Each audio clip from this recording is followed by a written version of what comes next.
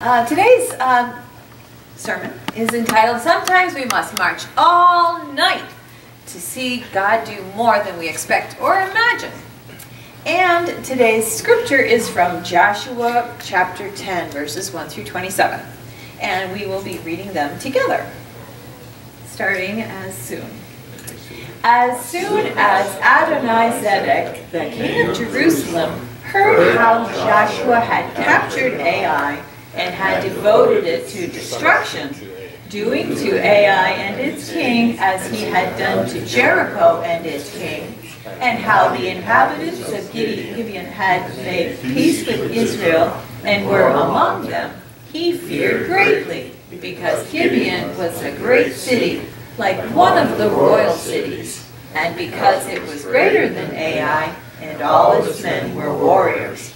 So Adonai-Zedek, the king of Jerusalem, sent Hoham, king of Hebron, to Param, king of Jarmuth, to Japhia, king of Lachish, and the Derir, king of Eglon, saying, Come up to me and help me, and let us strike Gibeon, for it has made peace with Joshua and with the people of Israel.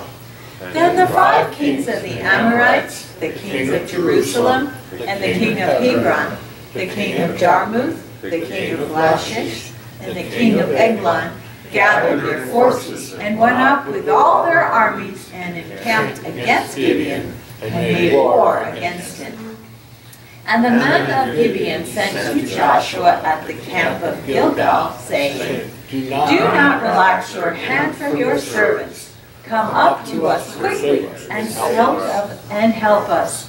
For all the kings of the Amorites who dwell in the hill country are gathered against us. So Joshua went up from Gilgal, he and all the people who were with him, and all the mighty men of valor. And the Lord said to Joshua, Do not fear, for I have given them into your hands. Not a man of them shall stand before you. So Joshua came upon them suddenly, having marched up all night from Gilgal. And the Lord threw them in a panic before Israel, who struck them with a great blow at Gibeon, and chased them by the way of the ascent of Beth-horon, and struck them as far as Azekah and Makkedah. And as they fled before Israel, while they were going down the ascent of Beth-horon, the Lord threw down large stones from heaven on them as far as Azekah, and they died. There were more who died because of the hailstones than the sons of Israel killed with the sword.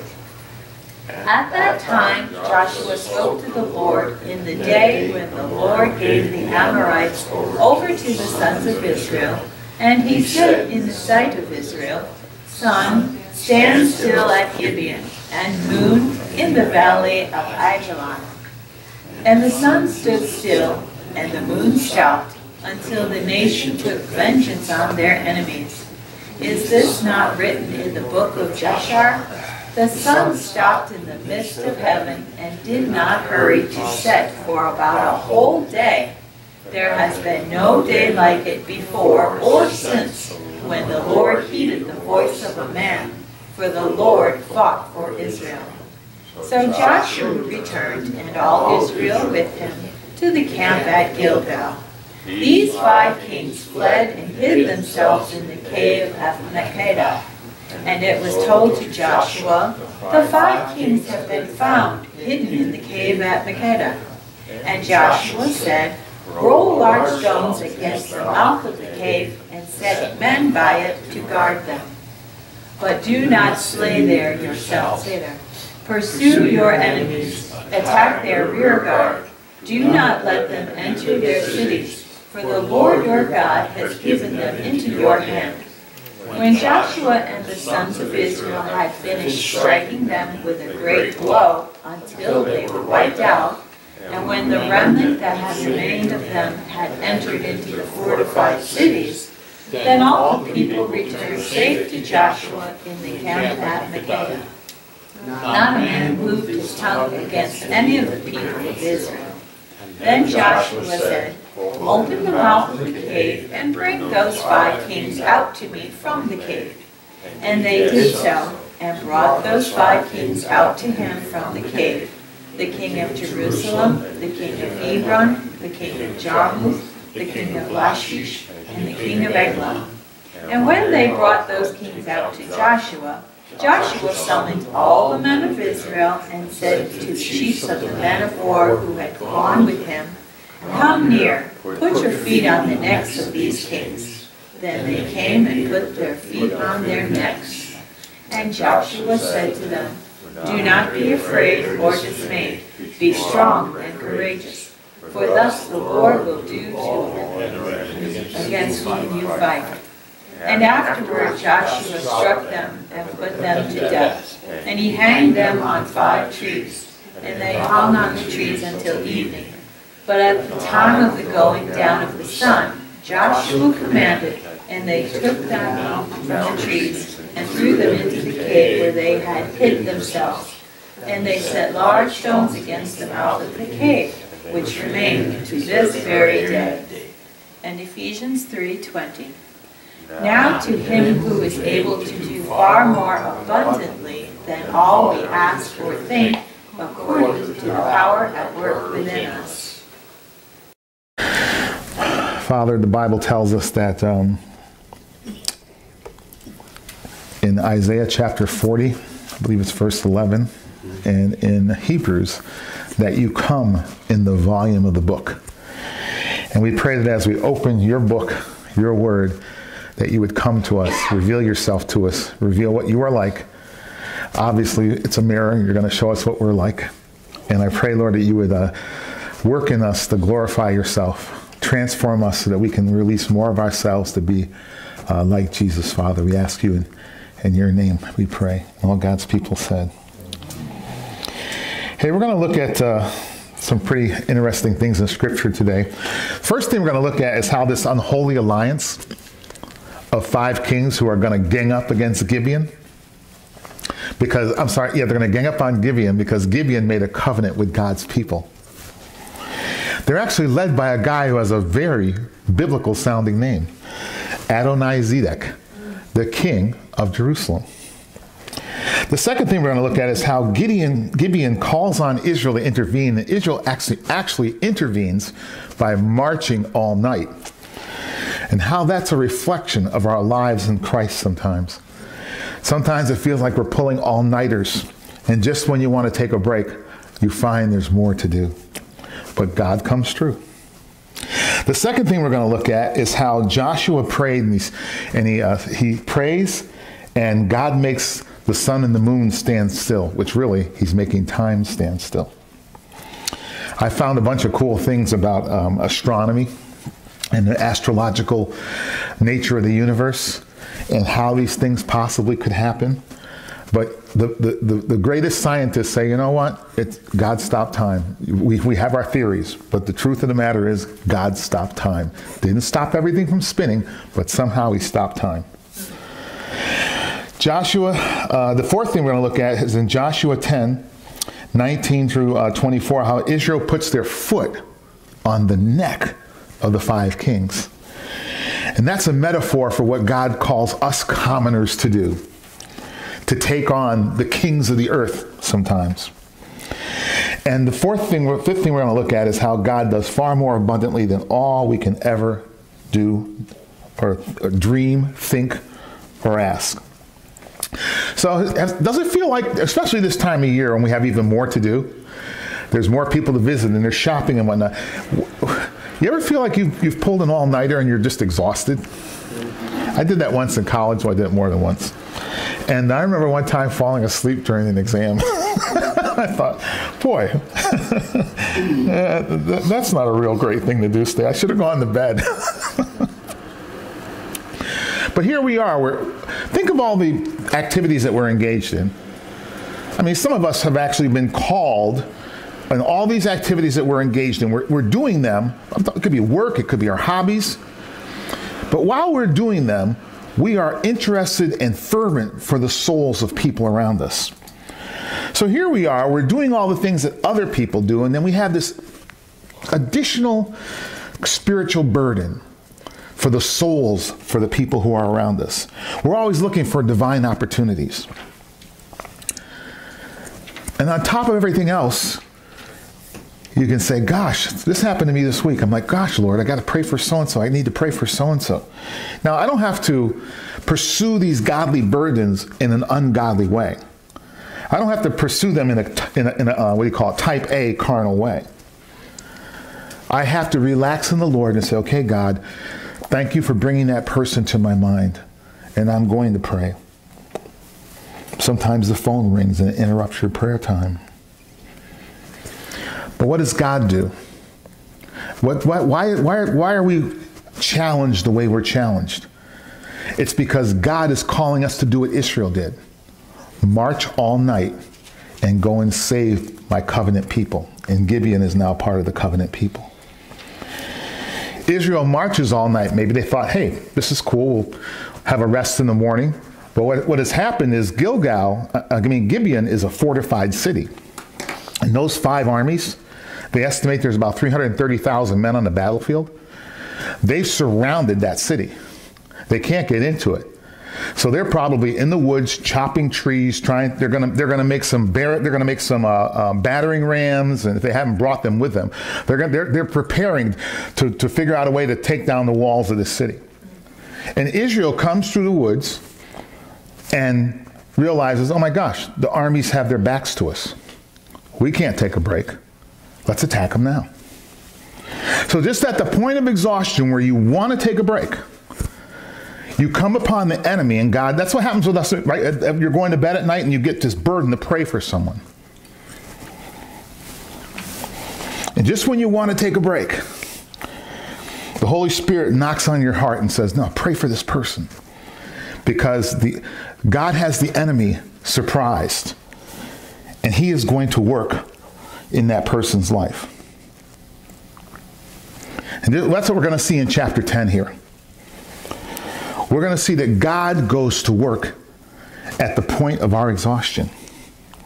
He's actually working before then too. But don't think just because we're tired that God is not working. Sometimes the challenges that we face are from the people who should be on our side. And they position themselves to be on our side. They call themselves Christians. Let's go on to our next slide. Adonai Zedek. His name literally means the King of Righteousness or the Lord of Righteousness.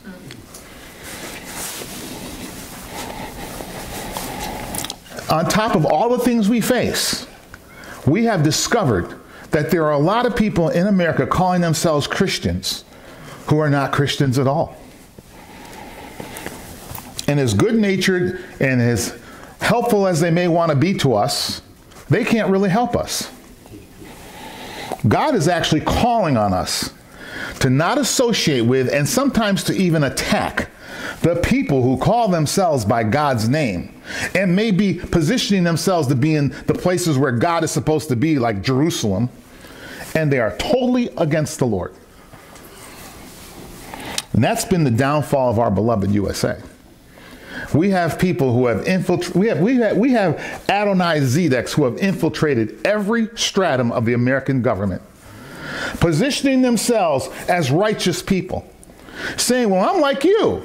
And we look at all their policies and we realize that those who are called by religious names may not be at all biblical in their behaviors. We're going to put our foot on the neck of the Adonai Zedeks if America is to survive.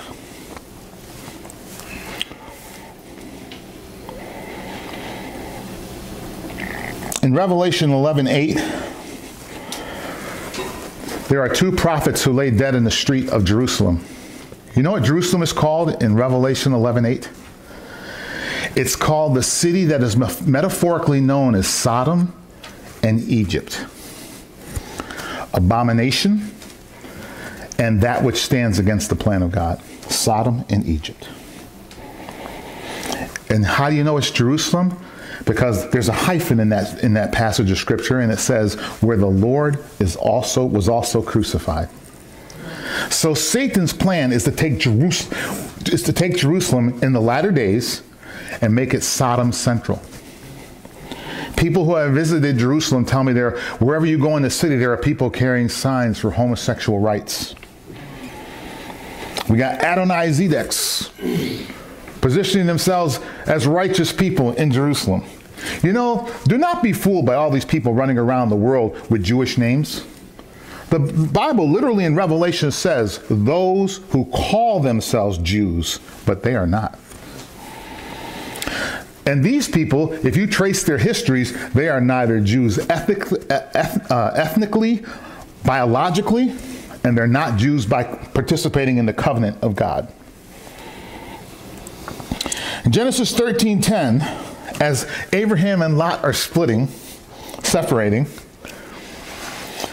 Lot looks down at the community of Sodom and Gomorrah and he goes, wow, the lights are on in that bright city. Looks like something's happening there.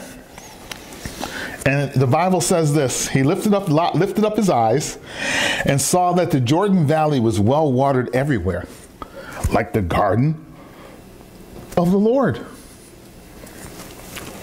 like the land of Egypt, in the direction of Zoar. And there's a parenthetical element. This was before the Lord destroyed Sodom and Gomorrah.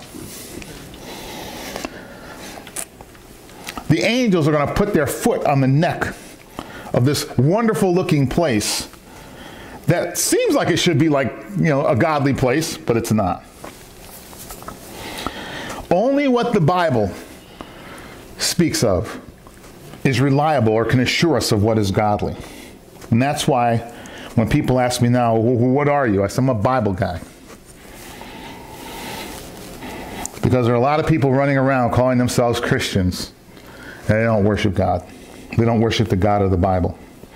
They worship everything else. And because so many people don't read the Bible properly, they approach the Bible with their own pet doctrines in mind, their own ideas about God, and they try to ascribe them upon Scripture. And when something in Scripture doesn't match that, they just go on to another Scripture. Or they bounce around the Scriptures.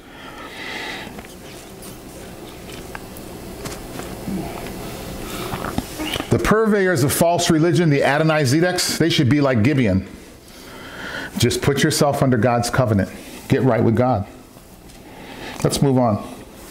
So Gibeon calls on Israel to intervene, and Israel does. It gets up and marches all night. Does that seem fair? We just saw last week, right, how they made this treaty. No, not under the best of circumstances, but it's going to be honored on both parties. And so here's the first thing that Israel has to do in this new covenant relationship with these people that haven't proven themselves yet is they have to march all night to help them. You got any relationships? I know we have children. We'd get up, my grandkids, I'd march all night for my grandkids. But sometimes God is asking us to get up and march all night for other people who are part of his covenant. They're on his covenant team, but they haven't proven themselves yet. So Gibeon says to Israel, do not relax your hand. You know what that word means? It means don't abandon us in our time of need. So Israel marches all night. And you know what the word march, well, I don't want to get ahead of myself. The word march actually means to go up. They're walking uphill. 25 miles, forced march. It says the word march means they ascended and climbed, burning with fervor. I believe that they were anointed by the Holy Spirit to make that trek. Got those feelings? Let's move on. So Joshua and Israel are assured of victory. God says, don't worry about this. I've given them into your hand. It's kind of cool. Gibeon kind of comes backdoor and makes a covenant with Israel. And what God is going to do is he's going to use that as the opportunity to gather all the people that Israel needs to destroy in one place. At least in the southern part of the kingdom, or the territory where they're about to attack. Don't have to go city to city. Don't have to knock down their walls. No more going around Jerichos. No more hiding behind and getting them to chase you and slipping into the AIs. God goes, I'm going to bring those jokers all out at one time for you. Now, if you're thinking, humanistically, rationally, you would go, oh my gosh. This is why God told Israel not to be afraid. There's 5 armies out there. What am I going to do? And God is like, those armies aren't there to terrorize you. Those armies are there so I can gather them all up in one place and crack them like eggshells for you. So here we are. We face this all the time as the people of God. Our challenges seem overwhelming. The more you know, the more intimidated you could be. When you realize, literally, every stratum of the American government has been infiltrated by Adonai-Zedecs. Not just the American government. No, it's not just the American government. It's all over the world. Right in New York City, the UN. Amen. And what is God doing? Why does he give us this information? Is it so we can sit on our hands? No. Do nothing with it? Should we say, well, you know, our church isn't 1,000 people, so, you know, what can we do? What encouraged me a few years ago was God showed me, you don't need a broad coalition. You need a faithful remnant. I whittled down Gideon's army from 18,000 to 300. When I was reading that as a young Christian, I was in the military, just got saved, I was reading that, I'm like, no! We need these numbers! And God says, I've never worked that way. I work through a faithful remnant. Now, I have been in meetings with people who call themselves by God's name, and they are not biblical Christians. They serve the Mormon church, the Catholic church, and they have literally said on our phone calls, well, we're the remnant. And I'm thinking to myself, no, you're not the remnant. But everybody thinks they're the remnant.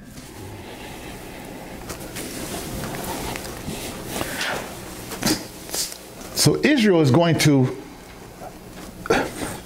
God assures them of victory, but if you don't anticipate that God is telling you the truth, do you think you would march all night and get there? If you didn't think God was telling you the truth, would you march all night and go there? The phone rings. Someone's really upset about something, or somebody's being evil. Or someone is just wanting to, pour their burdens out on you. Those people are not our issue. Those people are not the focus of our attention. The chief aim of man is to glorify God and to enjoy Him forever. So when all these situations come up, we say, Lord, how do I glorify you in this situation? I just only started thinking about this week. This is changing my Christian walk here. It's no longer about, hey, I read the Bible. I was on the phone. A guy asked me a question. Sometimes they ask you the right question. It leads you to the right answer. If you don't get the right question, you don't get the answer. You don't think about it. A guy says to me, I said to this guy, listen, don't read the Bible and say, wow, how can this scripture make me something? Read the Bible and say, wow, how can this scripture work inside me so I glorify God? So the issue isn't me. The issue really isn't the other person. The issue is, Lord, this situation seems very tenuous, it seems very dark, it seems very unwinnable, but Lord, I want to glorify you in the midst of this situation. If you don't anticipate that God's going to get glory out of it or going to work, why would you walk all night? That's what Israel does, though. All right? Now, God says, I'm going to give them into your hand. If somebody's going to get into my hand, they got to be at the end of my arm.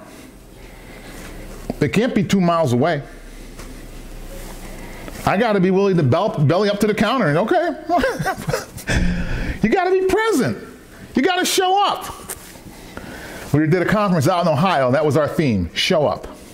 Be accounted. Your hands must be open to receive what God gives you. If you don't anticipate God's telling the truth, you won't open your hand. Though promised victory, sometimes you got to move quickly. And that's an indication that you have faith, that you anticipate that God is going to provide a providential, positive outcome for us, or for His will, really. Got those? Let's move on. This is kind of cool. God panics the enemy. I love to read those scriptures where, you know, the covenant people are totally outnumbered and God panics the enemy. You've been watching a certain impeachment process on TV. You would ask yourself, why on earth would these people put this foolishness on TV? Well, maybe God is confounding them. And when God confounds you, you can't help but act stupid.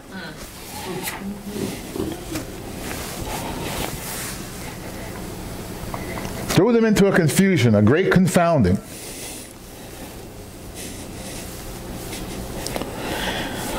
But you know what?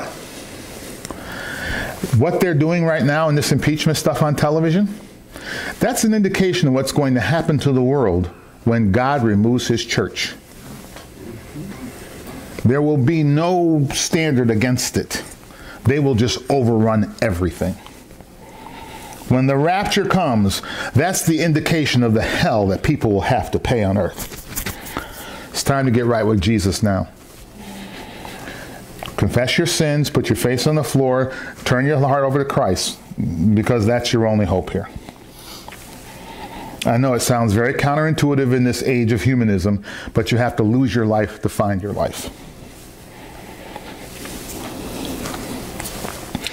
So first God throws them into confusion, and then he has weapons of mass destruction coming down from the sky. They estimate those were 100-pound hail balls.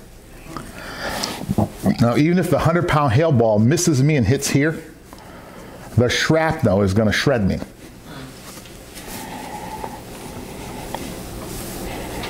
And they're precision aimed hailstones of mass destruction. For the Bible says they hit the enemy, but they didn't hit Israel. Now remember, they're at the palm of, we're sword fighting here. And God is precision bombing them.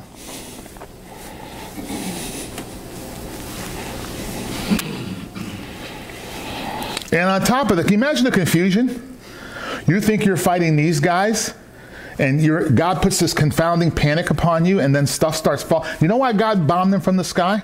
Because they worship the elements. All these nations, they worship the god of war, Mars. We kind of have that in our language today. We have martial arts. Confounding means he put them into disorder. They were perplexed, disturbed of mind. They were astounded. The historian Josephus writes about this particular event. It's also mentioned in Habakkuk 3:11. Let's go on to the next slide. Joshua tells the Israelites, don't be afraid. Tells the captains, come on, put your foot on the neck of these kings. This is an indication of how the Bible says in Ephesians 1:22 that God put all things under Christ's feet and gave him as head over all things to the church. 1 Corinthians 15:25 through 27, for he must reign until he has put all his enemies under his feet. The last enemy to be destroyed is death, for God has put all things in subjection under his feet. But when it says all things are put in subjection, it is plain that he is accepted who put all things in subjection. Jesus Christ and God are not under each other's feet. That's what that's trying to say. When all things are subjected to him, then the Son himself will also be subjected to him, God, who put all things in subjection under him. There's mutual submission in the Trinity. So God is all in all. Hebrews 2:8, putting everything in subjection under his feet.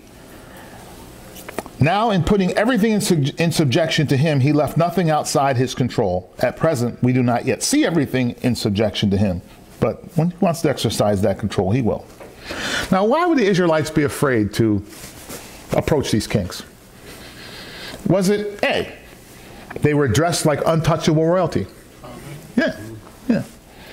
My wife used to say that Muammar Gaddafi was the best dressed terrorist in the world. He wore wonderful outfits. They proudly demanded that commoners not touch them. They were cursing Israel by the gods that they served. They demanded, I only want to speak to another king. I'm a king. I'm not talking to you chumps. Where's Joshua? Isn't that how the world tries to intimidate us today? I had a former retired Secret Service agent say to me once, who are they going to believe? Us, we're wearing like $600 suits, and we got, $20 haircuts. They have $4,000 and $7,000 suits, and they got $200 haircuts, and they got makeup artists. Who are you going to believe? Us or one of the politicians or one of the newscasters who are all hanging out in the same places and dressing the same? So, let's move on. So Joshua prays, and God makes, not Joshua, God makes the sun and the moon stand still. He arrests time. Here's the thing about Joshua's prayer. He prayed to the Lord. It wasn't Joshua stopping time.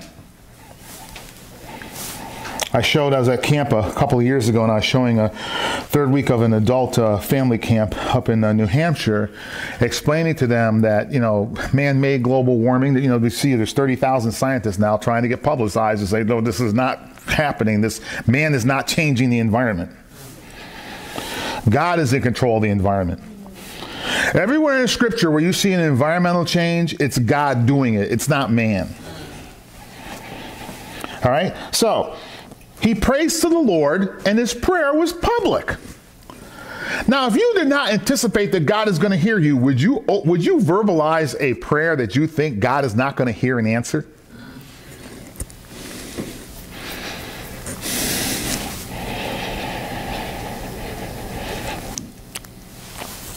And what did that prayer do? What did that bold prayer do?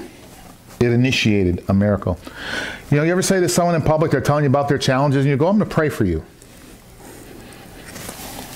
I know a man who came to Christ. He was in a bank, and someone said that to him, and he's at the corner of at a stoplight with all this tension and stress on him. And he goes, wait a minute, she said she would pray for me. Who's she going to?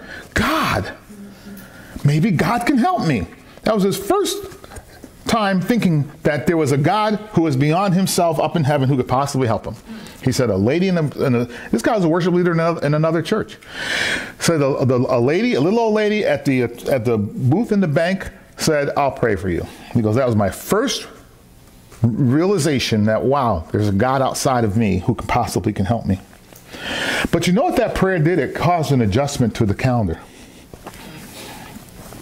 All calendars changed in the earth in 701 BC in response to an adjustment in time. Virtually all ancient calendars initially were based on a 360-day year, 12 months of 30 days each. However, in 701 BC, apparently in response to this incident that occurred in the constellations that indicated a cosmic adjustment in time, which is termed by astrophysicists as a sidereal reckoning. With sidereal referring to or meaning referring to or with respect to the distant stars and the constellations, but not the sun and the planets.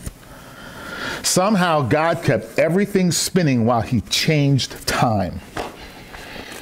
They don't know what happened, but all they know now is your sundial is off. So they make a sidereal adjustment. In the Babylonian system, it was called the system of time reckoning. There's going to be another one too. I think it's in Isaiah where God has the sundial go backwards. They're going to have to make another sidereal adjustment. Israel adjusted to this by having a really weird calendar. Like every 19 years, they made these 12-day adjustments every 19 years. The Romans had different adjustments to it. And then, of course, you have some months that are longer than others because during some of the adjustments, some of the emperors later said, well, you know what, we're going to make this adjustment with the new time system that we have. I'm getting me another day. I'm Augustus. I'm putting another day in my month. Anyway. In Matthew 20, the Bible is full of these cosmic phenomena. Matthew 24:29. Immediately after the tribulation of those days, the sun will be darkened and the moon will not give its light and the stars will fall from heaven and the powers of the heavens will be shaken. Ecclesiastes 12:2. Before the sunlight, moon and stars are darkened and the clouds return after the rain. Isaiah 13:10. For the stars of heaven and their constellations will not give their light. The sun will be darkened when it rises and the moon will not give its light. Isaiah 24:23. The moon will be confounded and the sun ashamed, for the Lord of hosts will reign on Mount Zion. Isaiah 34, I got like 20 verses. I'm not going to go through them all. All you got to do is look up sun and moon, darkness. By the way, nobody can stop the light. Right? You get up in the morning, like the sun comes through your window and you're like, you try to hide, put the covers over your head and hide from the light. It's really hard to stop the light. But I want to show you something really cool. There's all kinds of folklore, hieroglyphics, ancient legends, historical records of peoples throughout the world. During Joshua's time, if you were here, the day was longer, but if you were here, the night was longer. And historical records, like I said, tribal records, they don't know what happened. They just know that they had a really like 24 hours of night here, and they had almost 24 hours of daylight here. And these are all the different reports people have compiled from around the world.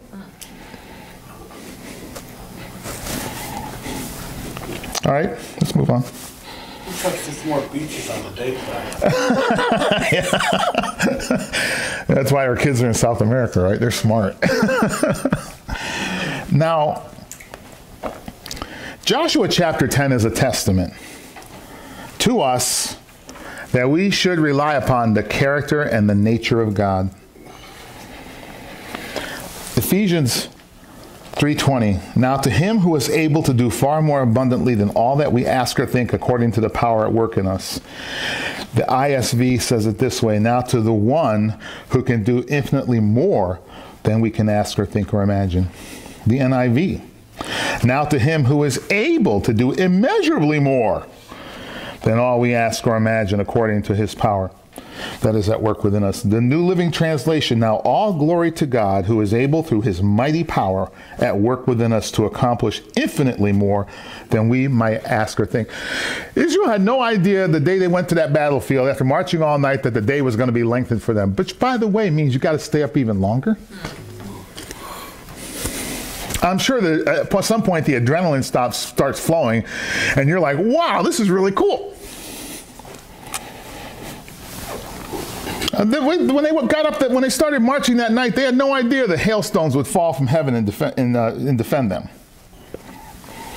The New Living Translation, I did that. The New American Standard, now to him who is able to do far more abundantly beyond all that we ask or think according to the power that works within us. The New King James and the KJV are basically the same. Now to him who is able to do exceedingly abundantly above all that we ask or think according to the power that works in us. I could go on and on. Why does this matter? Let's move on. Why does this matter? Because God keeps his commitment to us, regardless of how exhausting is the journey. Our challenge is to trust him and keep on marching. Why? Because they that wait upon the Lord shall renew their strength. They shall mount up with wings like eagles. They shall run and not be weary. They shall walk and not faint.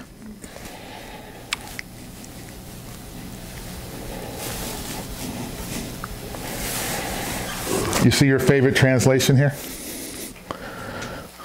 If you wait, you renew your strength, you mount up. If you hope, you renew your strength, you soar. If you wait for, you gain new strength, you mount up. If you wait upon the Lord, glorify him, you shall renew your strength. But those who wait shall renew their strength. Let's move on. I want to show you something, one more really cool thing.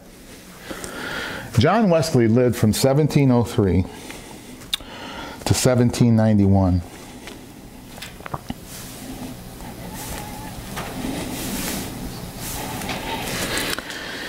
And over in England, he bumped into this guy named George Whitefield, who said, if we're going to touch the world, if the gospel is going to be spread, it can't be spread in churches.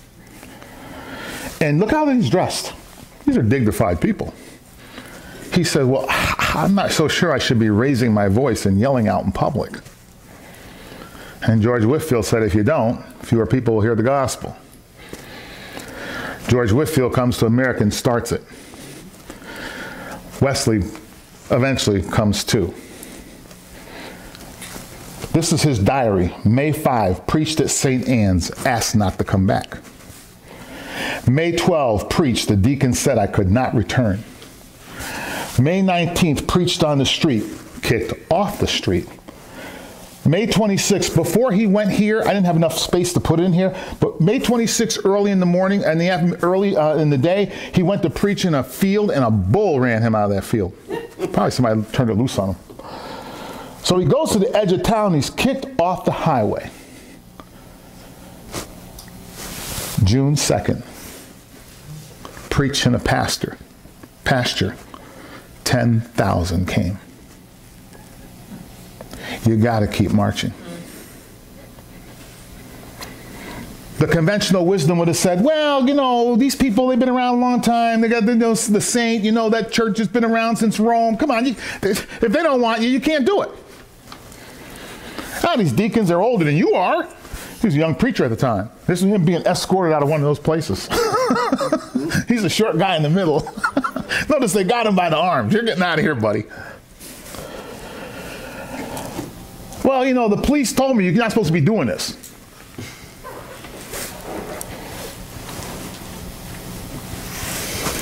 Gosh, the dude can't even go to the edge of town. There must be something wrong with this man. Remember Paul being let down over the wall in a basket? The guy that God was going to use to write 2/3 of the New Testament? You got to keep marching. In closing, let me say this. Is His grace sufficient? I have to look in the mirror every day and see something that sometimes I'm not very pleased with. And I got to say His grace is sufficient. Because it's not about me. The chief aim of man is to glorify and enjoy Him Forever. The chief aim of man is not necessarily to live what you might consider your best life now, although you might get that following the Lord. I'm letting go of that. It may happen. That's a side reel. The chief aim of Earl is to glorify God and to enjoy Him forever. It doesn't matter what these people say. It doesn't matter what those people say. It doesn't matter what they said. It doesn't matter what these people said. It matters that I glorify God with my life. Let's pray. God, please give us your grace to honor our commitments to you. And our commitment is just that you saved us. That's my commitment. You save me. You work in me. You keep me. I'm giving you permission to work in my life in such a way so that you can keep me. I pray that you would make us more sensitive to the call of your Holy Spirit, to the still small voice. Help us to trust you during and after our all-nighters. Long nights, God. Father, the Bible tells us that